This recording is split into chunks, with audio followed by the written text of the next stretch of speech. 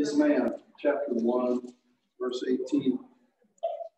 Someone well said years ago, the test of a good soldier is how he fights when he's tired. And I thank all of you for soldiering on. I know you're tired in a number of ways. But nonetheless, here you are, ready to worship God and study His Word with fellow saints, and ready to move forward with what God has for us here in His Word, to be more pleasing to Him and serve one another. And so I thank you for your good example in soldiering on, in spite of all the circumstances that are out there. I'm going to ask Eddie to lead us in word of prayer, then we'll get into this text. Eddie, would you please? Yes, sir.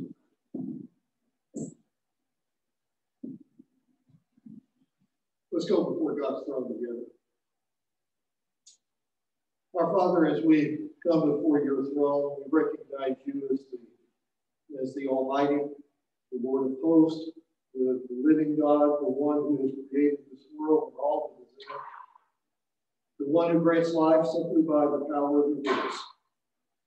Father, we come before you now at this time, bringing our petitions and our requests.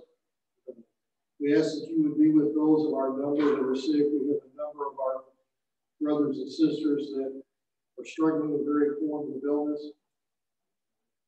We know that you have the answers for all of those things. We ask that you not only would be with their physical health, but that you would also be with their spiritual and emotional health, and their caregivers and their family.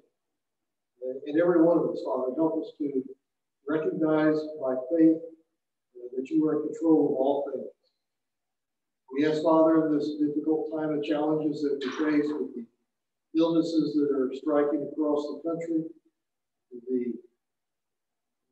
the various divisions of people who are not sure how to handle or to deal with these things, we ask that you would strengthen us, bring us closer together with one another, help us to find a way to be unified in our service and declaration of your glory.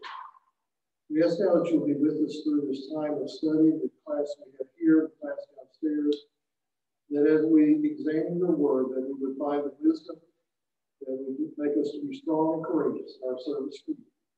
In Christ's name we offer our prayer. Amen. Thank you. Matthew 1:18, please.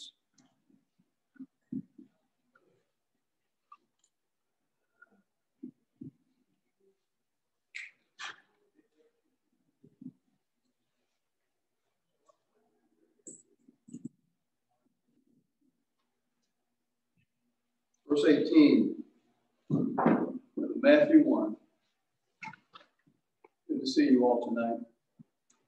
We're talking about the miraculous conception. The birth of Jesus was not supernatural. It was a normal process. But the conception was by the Holy Spirit. And so that's mentioned here in verse 18. Now, the birth of Jesus Christ was as follows. When his mother Mary had been betrothed to Joseph, before they came together, she was found to be with child by the Holy Spirit. An amazing truth stated very succinctly by the Holy Spirit. I would want to expound, I would want to elaborate on that a great deal. But it's just another example, brothers and sisters, of the fact that God doesn't find it necessary to multiply words in order to give strength. When God states the truth one time, there's not enough power in the heavens or on the earth to make it otherwise. God says, Mary conceived in her womb by the Holy Spirit. And of course, that was something that was prophesied in the book of Isaiah, and he's going to mention that in just a moment here. Verse 19, Joseph, her husband, being a righteous man, not wanting to disgrace her, planned to send her away secretly. So, a betrothal. What do you know about a betrothal in these times? How serious was a betrothal? It was like marriage, wasn't it? Marriage. It was very serious. It typically would last about a year. It was an arranged marriage, unless the husband-to-be was older, maybe his parents weren't alive. Typically, the parents would meet with one another. The parents of the husband-to-be would give a dowry to the wife's parents, and of course, a reward to her. That's the way it was, to cover the loss of this person in your family and all the help that she's been, because now she's going to help her husband's family and probably his father's family. And so you'd have that dowry that would be given. And then it would be typically about a year. And there's no dating, there's no courtship, just an agreement. And it's a binding agreement. And very, very serious. And so within that time period of waiting, if there was unfaithfulness or infidelity, that was a capital offense under the Old Testament. Capital offense, Deuteronomy 22.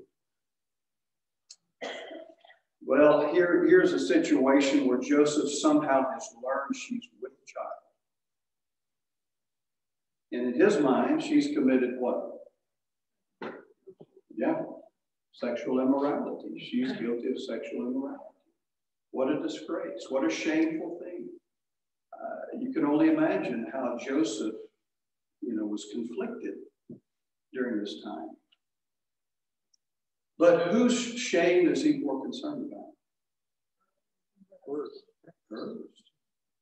In just a brief statement again, God says, this is the character of this man. Righteous, merciful. Says a lot. One aspect of righteousness, very important aspect, is mercy. The righteous man, he's merciful. He's concerned about her shame, even though she's committed in his mind a sin. So he says, I'm going to put her away, but I'm not going to drag her before a civil magistrate, a Jewish civil judge. Instead, I'm going to do it privately. Probably you'd have 2 or 3 witnesses, and that's the way it would be done. So while he's pondering that, that's his decision, what happens? God, there's never been a midnight so dark God couldn't see, or a recess of the mind God couldn't hear your thought. So what's God know what's going on in his mind? This is his decision. Knowing that, how does God intervene? That's right, sister. He sends an angel. And in a dream, tells Joseph to not be fearful of taking her as his wife, because that which is in her womb is conceived by the Holy Spirit. This is of God. This is all part of God's plan. What prophecy said that this would happen? What prophet? What prophecy? 700 plus years before. Isaiah, chapter 7, verse 14. In the Septuagint, the first Greek translation of the Hebrew text, it reads virgin. It doesn't say young woman. It reads virgin. There's some dispute as whether or not the Hebrew is this or that, but the Septuagint says virgin. And of course, what does Matthew say? Virgin, that seals the deal. So Matthew says that definitely this is what happened. The only person in history that was born from a virgin. So Mary is the biological mother, but Joseph is not the biological father, legal father. But the lineage can be traced from Joseph, and I believe from Mary as well, in Luke's account in chapter 3, so both sides. Yes, brother. To me, looking at this from Joseph's viewpoint, Luke really records it from Mary's viewpoint. But to look at it from Joseph's viewpoint, first of all, she had been gone for 3 months, and she comes back pregnant. That's how, and thought, well, while she was gone, visiting with Elizabeth, that's when she committed this adultery.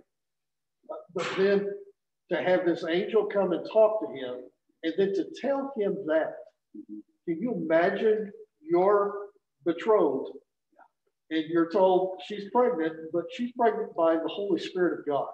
Yeah. What that does to his view of looking at Mary at that point, That's Yeah. to me, that's really beyond imagination.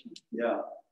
I can only imagine how I would respond to that. But he shows great faith, doesn't he, in accepting that. And so does Mary. Be it done unto me, as the Lord has said. So they both show great faith here. God was, of course, extremely wise in selecting these two to be the parents of his son. Yeah, absolutely. And emphasis upon the kind of man that God stresses that Joseph was here. So that was in verse 20 and 21, the intervention there. And then verse 22, all this took place to fulfill what was spoken by the Lord through the prophet. It's Isaiah 7, verse 14, as we've divided that text. Behold, the virgin shall be with child, shall bear a son. They shall call his name Emmanuel, which means God with us. So in saying this was to fulfill. How many times are you going to see that kind of language in the Gospel of Matthew, which clearly shows us this was written first to a Jewish audience? Any idea of how many times you're going to see to fulfill, to fulfill? There'll be some 42 times. And so that tells you, of course, the ones that can really appreciate that are the Jews. Written first to a Jewish audience. And that's why of all the Gospels, I like Matthew, because it takes us back to the Old Testament so much and helps us see the whole complete picture, the plan of God, just lived out. And so, but many, many times we'll see that stated. Go to John 5, if you would, please. I just want this is a passage I often go to in evangelism, and kind of for this same reason. We have the scriptures as our witness.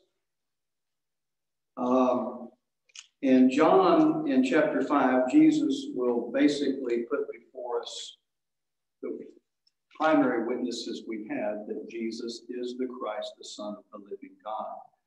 So Jesus said in verse 31 of John 5, if I alone testify about myself, my testimony is not true. Look at this, verse 33. You sent to John, he has testified to the truth. So you have John's witness. To deny Jesus as the Christ, you'd have to throw out John as a reliable witness. And then verse 36, just read it to yourself. What witness do you have according to verse 36 that Jesus is the Christ, the Son of the living God? Anybody, what do you have? Divine works. You have the works. You have the miracles. You have the supernatural things that he did. That's pretty powerful. And then in verse 37, the Father, you've got the Father. And in verse 39, what do you have? What's the witness in verse 39? The scriptures. So he says, you search the scriptures. Of course, be the Old Testament scriptures, because you think in them you have eternal life. It is these that testify about me. And then he, of course, goes on to put the hammer down on the Jewish audience, because he says, you keep reading those scriptures, but you're stumbling over the person that they prophesy, namely Jesus. And the reason why they keep stumbling, he says in verse 42, you don't love God, but they love themselves. Verse 44, how can you believe when you receive glory from one another?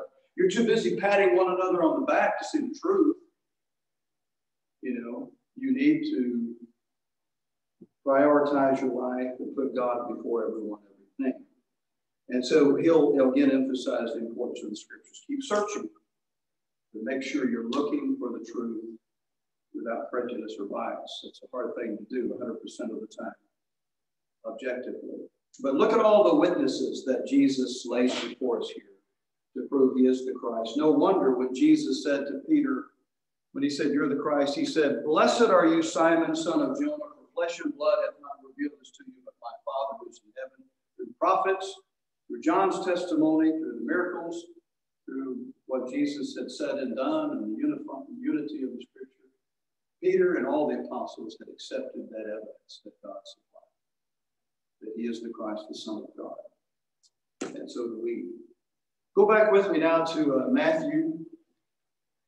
So we have the scriptures, we have all these witnesses. Remember, if you have two or three, we've got far more than two or three.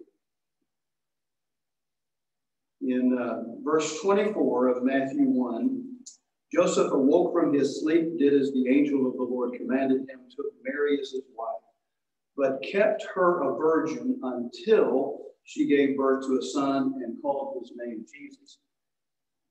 So until is a term of duration, which says a certain course of action was followed until something occurred, and then either the same course of action or a different course of action was followed. Is it the same course of action that was followed, kept her a virgin, or a different one? Different? Different in what way? There are brothers and sisters. Okay. Does Jesus have siblings? In Matthew, you can show that, can't you? So you stay in the Gospel of Matthew, chapter 13. Chapter 13.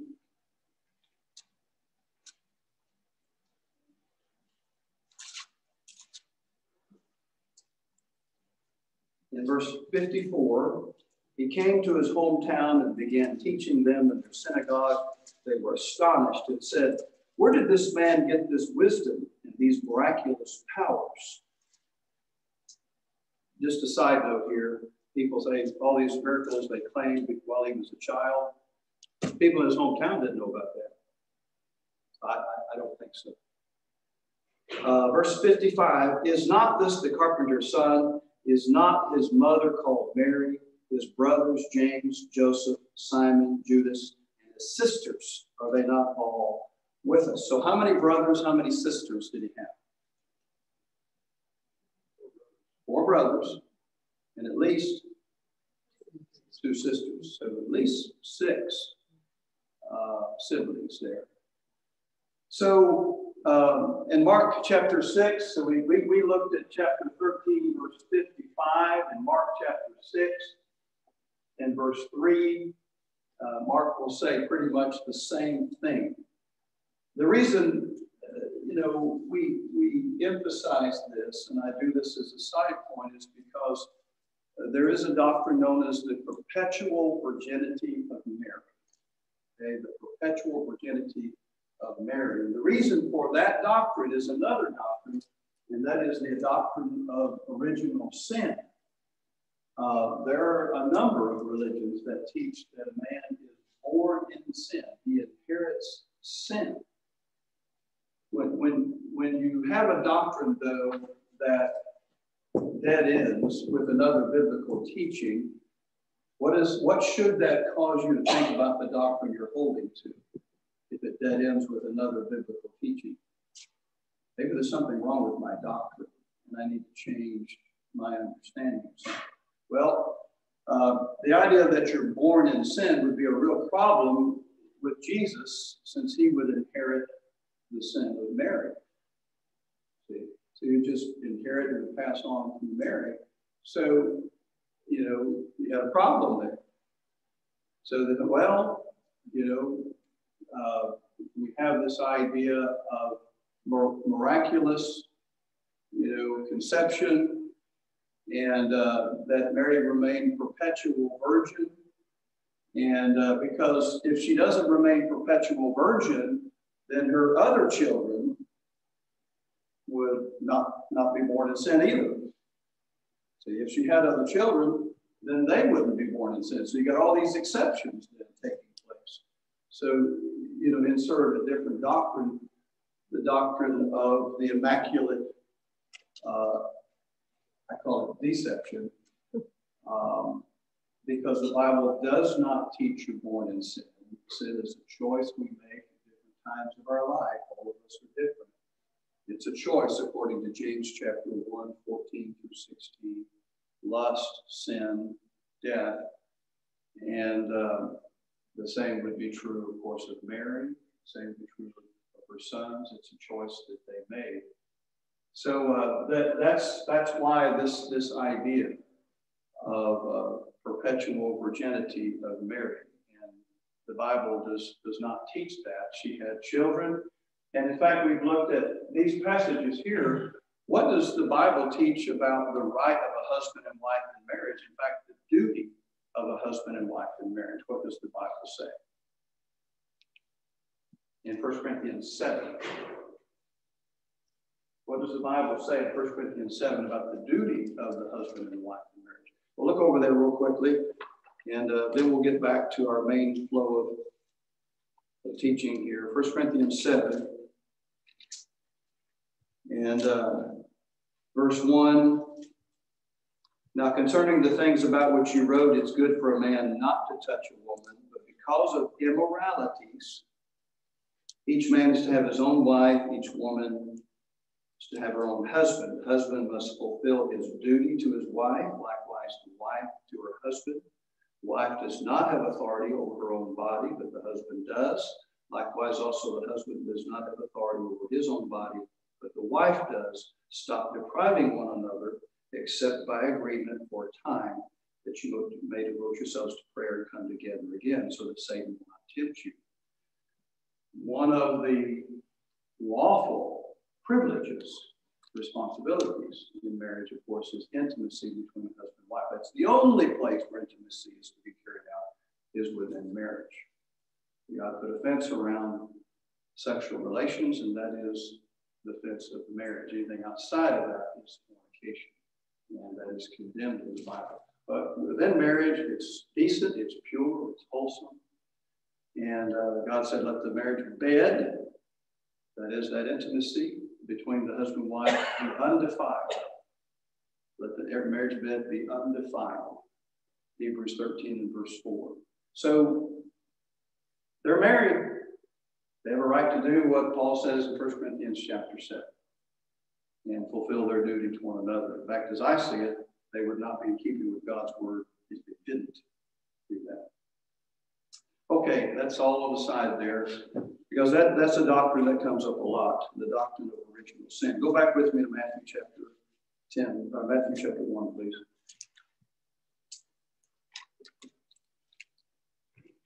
And Matthew chapter 1, he kept her a virgin until she gave birth to a son and called his name Jesus. So I believe, based on scriptural teaching, that, a different course of, this course of action was followed, kept her a virgin until and after the birth of Jesus. It wasn't the same course of action, but a different course, meaning intimacy, which God authorizes in his word. He teaches in marriage. Chapter 2, now let's start there, if we may. Now, after Jesus was born at Bethlehem of Judea, notice how specific Matthew states it, as the prophet does in Micah.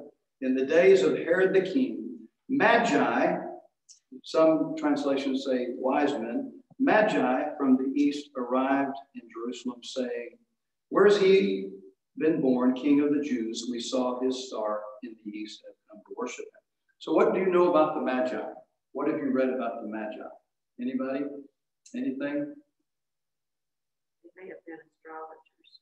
Okay. You certainly get that impression from this, don't you, sister, that they're observing the sky.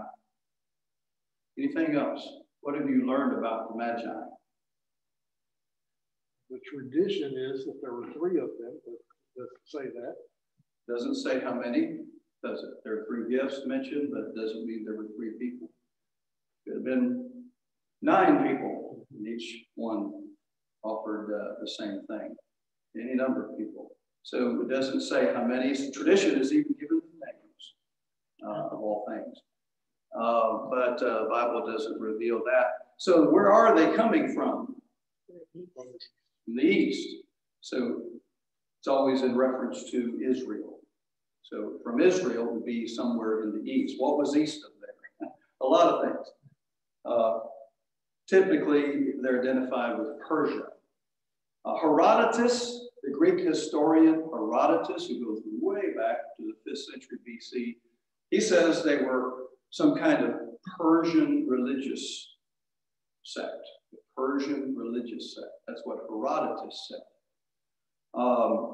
And it's interesting to me that in Daniel chapter 1, verse 20, and chapter 2, verse 2, Daniel will use that Greek word in the Septuagint to talk about some of the members of, we'll call them Nebuchadnezzar's cabinet, the people he surrounded himself with, prognosticators, soothsayers, fortune tellers. The Greek word will be used there. We get our English word magic, magician, from magi. Different ideas about them. Don't know a whole lot. Actually, we know they're from the East. How did they know that this particular star? Where does this star come from? How did they know that it was about this person and the other details that we have? Look at verse 12 of chapter 2. Did God communicate with them at any point?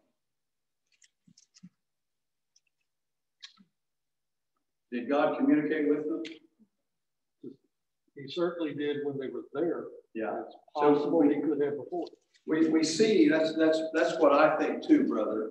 And so I'll just suggest if God communicated with them after the fact, which he does in chapter 2, verse 12. And he spoke to them in a dream. They understood it was a message from God, and they obeyed the message from God, did they not? And they went back home a different way because of the threat of Herod. And so God communicated, and they understood it from God, and they obeyed the voice of God. Could that not have been possible before as well? I think so.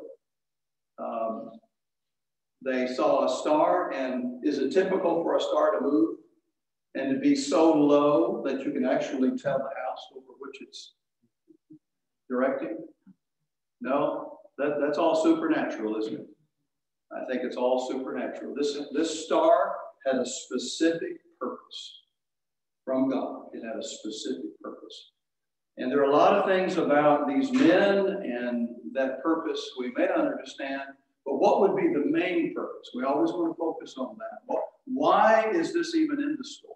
What is the main purpose, especially when you think of Matthew writing to a Jewish audience? What does he want them to understand from the very beginning of this story of salvation? What does he want them to understand, brother? In this case, the fact that he's a king. That's the focus of this part of the story. He is a king, and what have they come to do in regard to this king? They're not Jews, but they're still worshiping. They came to worship him. Among those who were the very first to recognize Jesus as king and worship him as king were Jews or Gentiles? Gentiles. That's a powerful message to this Jewish audience. This good news is for everybody. We've seen that in the women that were mentioned in chapter 1, and now we see it in the Magi who are coming from somewhere in the east. Herodotus thinks Persia, but somewhere in the east, and they're there to worship the King of the Jews. And they do it. They worship him. They give homage. They bow before him and give him gifts fit for a king. And so whatever this king has to offer, it is for everybody, not just for the Jewish people.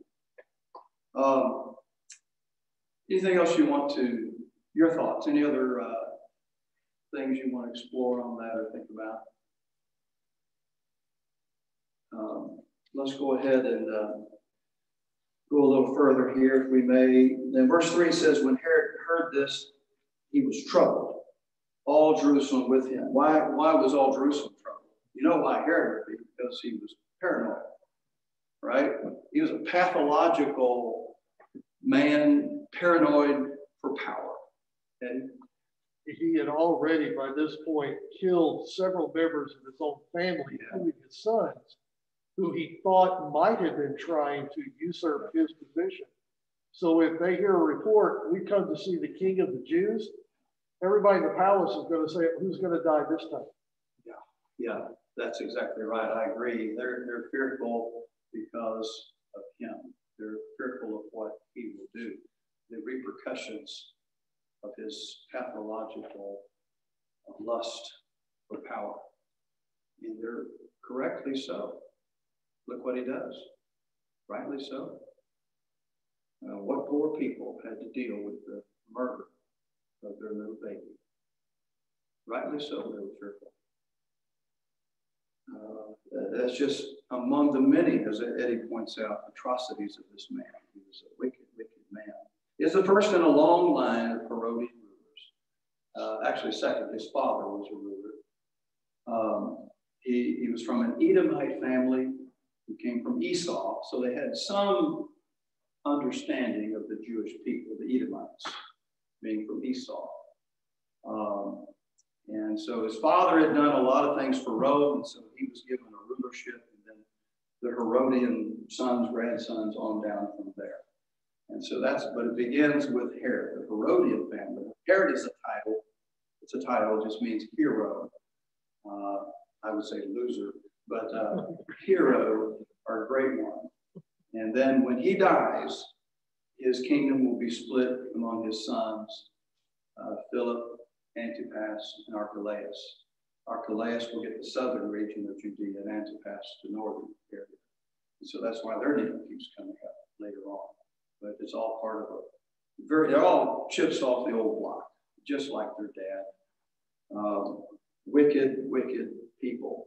But Herod is the first of the Herodian line there. So he knows, though, that the Jews, the certain ones to go to get the information about Jesus, and so verse 4, or about the Christ, he gathered the chief priests and the scribes of the people and inquired of them where the Messiah was to be born. And they said, in Bethlehem of Judea, for this is what is written by the prophet.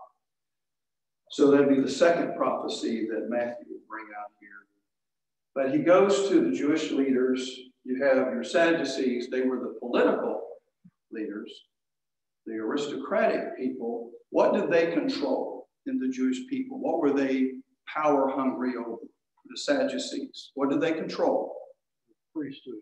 The priesthood and the temple. The temple. They called the priesthood and the temple. And then you've got your scribes, most of whom are Pharisees. And what do they control? And they lust for this power constantly over The synagogue. the synagogues. See why they hated Jesus so much? Because he spoke out against corruption in the temple, he spoke out against corruption in the synagogues, and they don't want to lose that power. But so the Sadducees controlled the temple, and the Pharisees controlled the synagogues, and thus they controlled the people. And Jesus was taking the people away. Plus, they were very greedy. They were very greedy. And many of them also sexually immoral. Matthew 5:28, they would lust. They wouldn't commit adultery, they said, but they would lust in their heart. And God says that too is sinful. So he goes to them, though, and they do identify the place. This is from Micah chapter 5. I want you to look over there. Micah doesn't finish, as we've divided that verse there in Micah chapter 5 and verse 2. Matthew doesn't put the entire portion of verse 2 there, but I think it's an important part of that. So the first part of Micah 5 verse 2 says, "You, Bethlehem, land of Judah, by no means least among the leaders of Judah. Out of you will come forth a ruler," obviously not David, because he's been dead 300 years. "A ruler who will shepherd my people Israel." And then what does the rest of chapter 5 verse 2 say? What does it say? His goings forth are from long ago, from all eternity. So that's how the Jews identified this as messianic, from all eternity. That's more than a human lineage. It goes beyond human ancestry into eternity, from all eternity. And so, pretty easy to identify that as being beyond humanity. Yeah, brother. Dempsey, where does the king come from? He comes from the capital city, the great city. That's true. Yeah. God takes everything we expect and just, nope, you got it wrong. We would assume the king would come from Jerusalem, right? But no, from Bethlehem of Judea. Look how specific the prophet is. 700 plus years before the fact. Micah says that. Think about the detail. There are two Bethlehems, one in Zebulun and one in Judea. Micah says, no, it's the one in Judea. Maybe he could have missed that one, but he didn't. I mean, how could he possibly know that? And they understood this was the prophecy of the Christ. If somebody would have asked me, let's think of an illustration here. I'll choose Ryan. Our oldest son, Ryan, is a year before he was born. If they said, Dempsey, where will Ryan be born? I would have had to say, well, if God blesses us with children, then, living in St. Joseph, Missouri, he will probably be in Missouri. He'll be born in Missouri. Wrong. That's just a year out. Because within a few months, we moved to Boca Raton, Florida. And Ryan and Dana were born in Boynton Beach, Florida, Long Beach County. We came up out of Indiana, and Ryan is called in Missouri. But you see, he was born in Florida, came up out of Indiana, and called in Missouri. Jesus was born in Bethlehem of Judea, came up out of Egypt, like Israel, and called what? Nazarene. Called Nazarene. Nobody could possibly know that but the Holy Spirit. The Bible is very specific, which helps us to see this is truly credible. It's credible. Without prophecy books claiming inspiration, no credibility. The Bible has hundreds of prophecies like that. Let's go a little further, if we may, here in verse 7 of chapter 2. Herod secretly called the Magi and determined from them the exact time the star appeared to determine the age of the baby. He sent them to Bethlehem and said, go and search carefully for the child. When you found him, report to me so that I may come and worship him. He didn't send soldiers. That would probably raise too much suspicion. But just come back to me, and then I will worship the child. So the Magi see the king where they worship.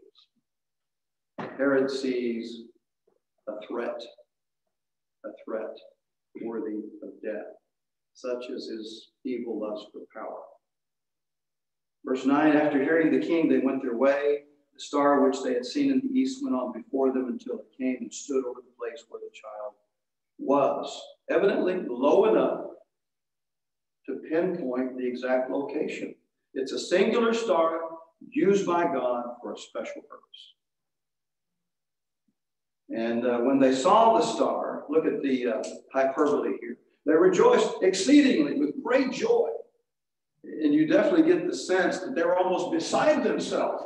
They just couldn't be still. This is such a happy occasion that here it is, and it brings us to the place where he is. And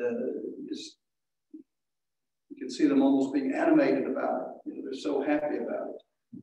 Yeah. They traveled a pretty far distance, a pretty long trip to get here. Yeah. It's not like they came from across town. Yeah. So, this very long journey, they finally gotten to what they want to see. Yeah. A week from today, we're going to go see our grandson. I can tell you how excited I'm going to be when I pull in the driveway. Yeah, I totally identify with that. Yeah, that's right. A lot of time, effort. They couldn't get into their Honda Accord and just drive. This is very slow going here with these gifts. And they don't really probably have never been here before, and so really don't know, where they're going to be going, how long it's going to take. And here is the answer. Of course, the main thing is to see this new king, to see this king. That's what they understand him to be, King of the Jews. And to actually have that opportunity to see him at this stage of his life and be among the first to worship him. What a privilege. Can hardly contain themselves. And so verse 11, after coming into the not stable, to the house, right? It's, several days or weeks have passed now.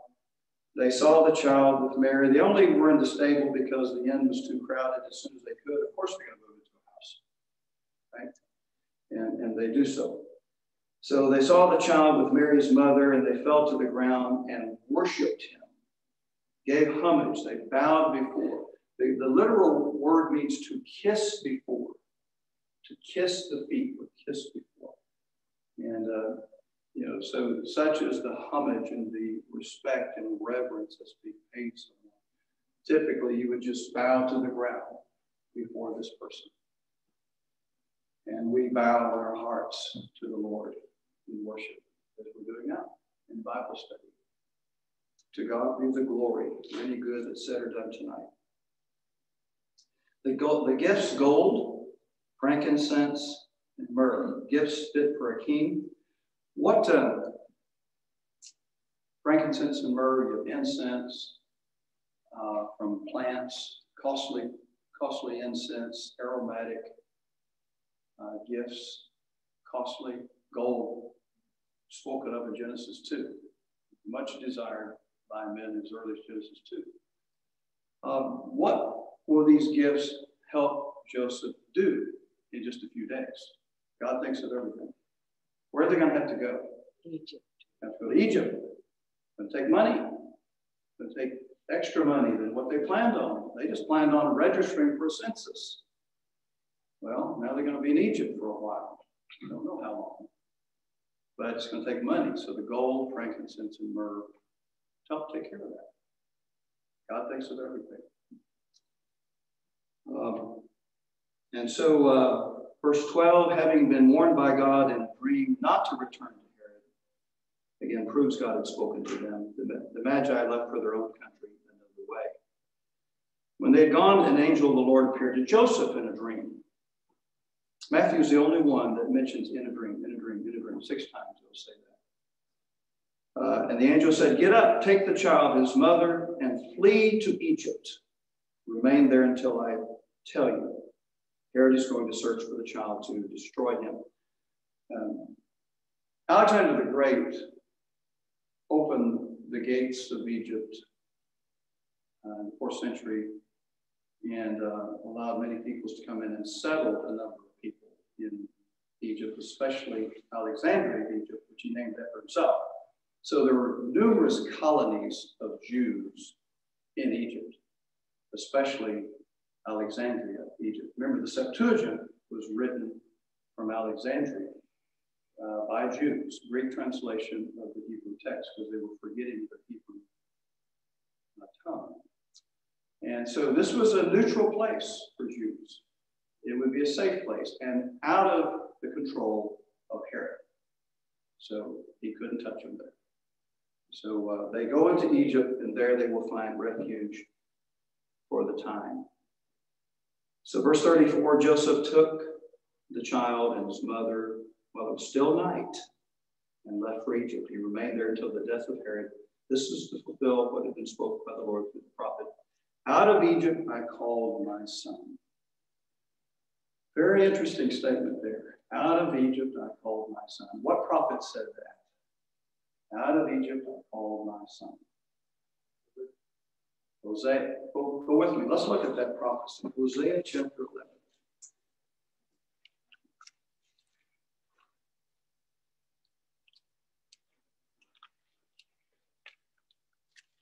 Israel had sown the wind, and God says in Hosea, you're going to reap the whirlwind. And the northern tribes, in just a few years, about the same time as Micah. In chapter 11, verse 1, God, though, is recalling a better time in Israel's history. And so he says, when Israel was a youth, I loved him, and out of Egypt I called my son. So who's the son here? Who's the son, Hosea? Nation of Israel. Nation of Israel. The nation of Israel. Together, they are the Son of God. And he'll go on to say, verse 2, the more they called them, the more they went from them. And I think he's talking about the prophets. God said prophets, Israel rejected them. They kept sacrificing to Baals. But I just want you to see here that God refers to Israel as his son. And that's significant. Okay? So you had Adam as God's firstborn son. And did Adam succeed or fail the Lord? He failed the Lord. God's firstborn son failed the Lord. And now you have Israel as a congregation viewed as God's son. And do they succeed or fail the Lord as his son? They failed the Lord as his son. Look at Exodus chapter 4, if you would, Exodus 4.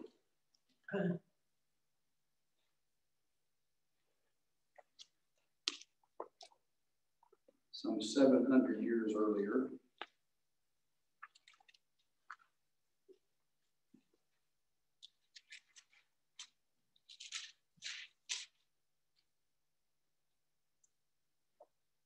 Verse 22. Then you shall say to Pharaoh, this is Exodus 4:22, you shall say to Pharaoh, thus says the Lord, Israel is my son, my firstborn. So I said to you, let my son go, that he may serve me, but you have refused to let him go. Behold, I will kill your son, your firstborn. So not only is Israel God's son, but Israel is God's firstborn son at this time. Now, what was the right of the firstborn? What was the right of the firstborn? Blessing, the inheritance. The inheritance, double portion of the blessing and preeminence. Israel had preeminence from God, and Israel had multiple blessings that the other nations did not have. So she was treated very kindly, graciously as the firstborn. Look now at Psalm 96. Psalm 96. As the firstborn, there were responsibilities. With privilege comes responsibility. With blessing comes responsibility. And in Psalm 96, Israel has three responsibilities. And verse 1, sing to the Lord a new song, sing to the Lord all the earth, sing to the Lord, bless his name. Proclaim good tidings of his salvation from day to day. Tell of his glory among the nations, his wonderful deeds among all the peoples. And so Israel has the responsibility as God's firstborn to declare God's glory to all men. Proclaim his excellency among all men. And the reason is given in verse 4. For great is the Lord, and greatly to be praised. He is to be feared above all gods. And then verses 7 through 9, Israel has a responsibility to invite all the nations to honor God. Ascribe to the Lord, O families of the peoples. Ascribe to the Lord glory and strength. Ascribe to the Lord the glory of his name. Bring an offering and come into his courts. Worship the Lord in holy attire. Tremble before him, all the earth. Israel was to invite the nations to honor for God. And then in number 3, the third responsibility she had, verse 10, Say among the nations, the Lord reigns. Indeed, the world is firmly established. It will not be moved. He will judge the peoples with equity. So Israel was to warn all the nations of the judgment of the Lord. Praise the Lord, serve the Lord. Remember, judgment is coming. Did Israel fulfill her responsibility as God's firstborn? No, Israel failed. And God eventually rejected them strictly as a physical nation. They're welcome to come to God through Jesus, but as a physical nation, that special relationship is over. They failed. So Adam failed as God's firstborn. Israel failed as God's firstborn. What are you and I? Now, this is where I want to bring it all together, and then we'll have to call it a night. Hebrews chapter 12. Let's bring it all together here. Eddie's going to talk about this at length, I'm sure, and I look forward to that, brother. Hebrews 12, look at this. In verse 22, this is you, brother and sister, and myself, and all Christians. You have come to Mount Zion, to the city of the living God, the heavenly Jerusalem, to myriads of angels, to the general assembly and church of what? What are you now? And I? Firstborn children. Firstborn. Who are enrolled in heaven? Adam failed. Israel failed. Jesus, God's only begotten Son, did not. And he gave us the right to become children of God. Yea, firstborn of God.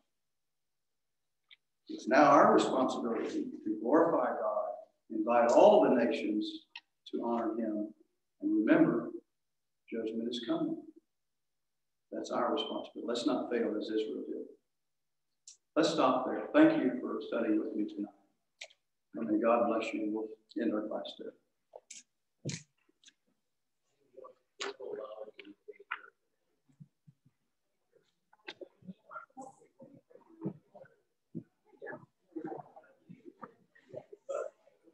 Another really good study. Thanks for your comments.